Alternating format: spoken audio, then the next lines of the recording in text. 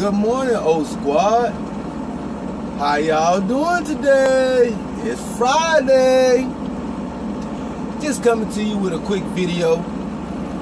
I thought about doing it yesterday, but I changed my mind, so I said, hey, we're going to go make a run, so let's get into it. Today's video is the #1 way for new drivers to get directions to a shipper or receiver.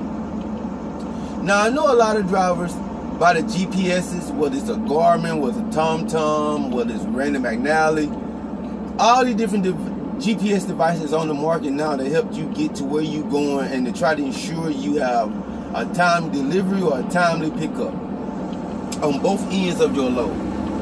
So, one of the problems with the GPSs is that although they are getting better, is that they will put you on roads that are not truck accessible. Meaning, although there may be no power lines, no bridges, trees on the road, you may not be directly in a residential area, which most of the time you are in a residential area or something that leads into a residential or a business district that is not suitable for trucks, meaning like a bunch of shops, coffee shops, stores, department stores, things of that nature. Those GPSs will put you on those roads. That is the major reason why a lot of older drivers do not trust GPSs. A lot of older drivers uses a map. Going back decades and decades and decades and decades, a map will get you where you need to go. A regular Randy McNally map will get you there. If you know how to use a map, which is key, then you will not have any problems getting to a shipper, getting to and from a shipper or receiver. Here's how you do that. You use the Randy McNally map to route you from one state to the next state, from one city to the next city. Upon getting closer to the city in which that you are picking up in or that you are delivering in, what you do is that you call the customer. You call the company that you are going to either pick up or deliver to. Why would you call those people? Why not? They work there. Whoever answers the phone, that person works there. If that person can't give you directions, someone in that facility can give you directions.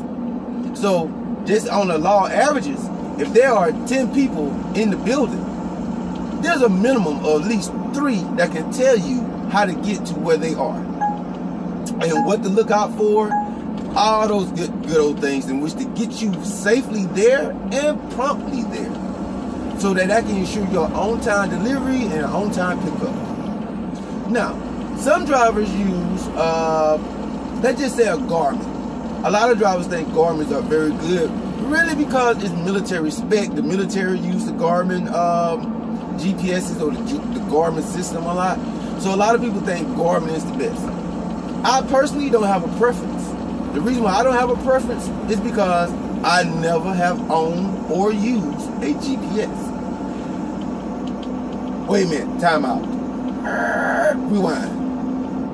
Hey, I need you guys to like, subscribe, comment on this video. Share your thoughts with me. Share this video with other people that you think may find what I am saying interesting, or if they totally disagree, I am totally open to discussions. Notice, I said open to discussions. I don't mind discussing anything as long as the discussion is productive. That's me. Now, if it goes off rails, I will go off rails. I'm just gonna tell you.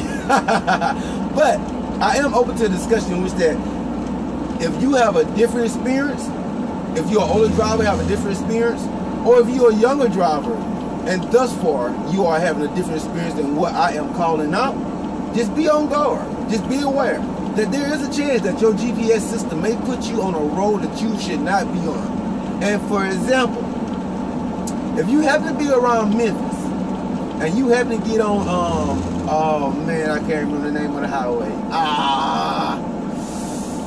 It slips my head. But what it is, It's a back road off of highway, what's that, highway 72. So right there where the Flying J is, if you come across 72 into Memphis, right there the Flying J is, if you get off 72 and get off right there and you make that left and go down that street about a mile, no, it's probably about half a mile, and bang a right, that right will run you all the way through the backside of Olive Branch, in which that you can make it's different industries on that strip. But most of those industries are on the east side of that, on the west side of that strip. If you get on that strip right there, at that point you are currently on the east side of that strip. Now, there is no sign that says no trucks until you get to the light to make the right turn. When you get to the light to make the right turn, you're going to travel probably about 200 feet, if that far. And you're going to see the sign say, no trucks. That ticket on that road is $1,017. The reason why I know is because I happened to one day to be on the west side of that strip. Upon being on the west side of that strip, I said, hey, this strip will run me way back to 72. Why am I going to go all the way back around? That don't make any sense. So I got on that strip. I'm riding. Everything's fine. I mean, I am riding. Just cruising on down through traffic. I go probably about 4 miles down this strip, and there it goes. There's just one intersection, and upon getting to this one intersection, there's a little, I want to say it's a Raceway gas station. I can be wrong, but I want to say there's a Raceway gas station. If you are traveling east, there's a Raceway gas station on the right-hand side of the road at this intersection.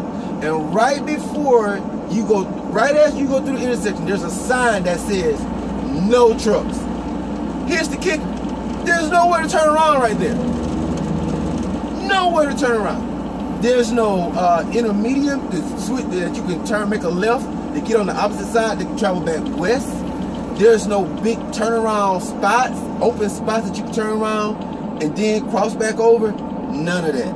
So once you on it, you gotta ride it on out. So upon riding on out, I passed that gas station, and upon going maybe about 1,000 feet, to my right was a city cop. Now one would say, maybe he might let you slide. Nah, he came and got me, buddy. He sure did. He came and got me. He agreed with me. Get this. He agreed with me that there's no signs saying no trucks until you get right there by that gas station. Now, this has been over 3 years ago now. So, of course, over time, they could have changed that by now. Now, they may have signs plastered all down through there. But for the drivers that know what highway I'm talking about, come in the comment section. Anyway, upon going through that intersection, passing by him, oh, it didn't take him no time to come get me. I mean, it was a no-brainer. There's a truck driver, there's a stupid truck driver. Let me write him this ticket, let me up my ticket count. It was a no-brainer. He came right on out, pulled me over. I pulled over in the medium of the road. This lets you know there's no room on this road. I pulled over in the turn lane of this road. He walks on up. He didn't even ask me for my license at first. He didn't ask me for nothing. He said, driver, why are you on this road? I said, well, this road runs back east to 72, so I'm running it back east. I said, now, granted, I did not know that this road was not truck accessible because all the area I just came through, I'm seeing trucks. I'm seeing businesses that trucks are turning into, all of that. He said, are you right? He said, but once you get right there, to that last intersection, you can't come down through here. I said, well, what was I supposed to turn around at? He said, well, you just have to know. Which is a stupid answer. Because if you don't know, because you don't live there, you don't travel there a lot, then how are you supposed to know? You're not going to know until you see the sign. So it was a stupid answer to me. I mean, all of it was stupid. Because to me, it would have been simple as, driver, let's get you turned around. You got to go back up that way. I'm going to give you a pass today. You got to go back up there. Maybe maybe he had done 2 or 3 other drivers like that. And finally I came along and he was just like, nah, I'm gonna get this one. I don't know. But what I do know is this. Using your regular phone GPS or using a regular car GPS will get you in an abundance of trouble. Maybe not all the time. Maybe 1 out of 10 times that GPS leads you the wrong way.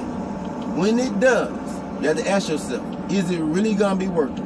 Remember, I paid a $1,017 ticket because I was on the wrong road. And I'm gonna give you this is the kicker of it all. Of it all. I had traveled so far on the road that I probably had maybe a solid 2 miles left to go. And I would have been off the road. And then upon the cop letting me go, he instructed me to continue to go that direction. He says, oh, you don't already got a ticket now. So in 800 feet, slight right onto the I-10 East ramp to Pensacola. If there's a, now, I'm gonna tell you what that is. That's the GPS of my phone. Get me down here to slight right onto the I-10 East ramp, Alberta, Alabama. And the reason why it gives me to Alberta, Alabama is because I know where Alberta is at. I was really trying continue to see on I-10 East for 5 miles. How the traffic was flowing down in that area, which brings me to my second point. You can always use your phone GPS when traveling on major highways because what it'll do, it'll give you the traffic updates. That is key. That is something that a paper map would not tell you. That is very key. To know whether or not traffic has backed up, to know whether or not there has been a wreck, to know whether or not there's road construction, those things are very key. Now that is one way that I would give phone GPSs, quote unquote Google, a big thumbs up. A big thumbs up. Google get a big thumbs up. Because Google in that aspect has saved me a many times. And especially when I'm in a city like Atlanta or coming towards a city like Atlanta. It has saved me several times. So, but to get in a city and to travel around in the city to make your delivery, especially a major city, and when I say major city, I'm talking about cities such as San Antonio, Dallas, Philadelphia. That is major. Philadelphia roads are major. You'll be on a straight city road, next thing you know, you feel like you're on the countryside. So, knowing which one of those roads can be on is very major. So I just want to drop in with you guys and let you guys know that, hey, there's nothing wrong with learning how to read a map.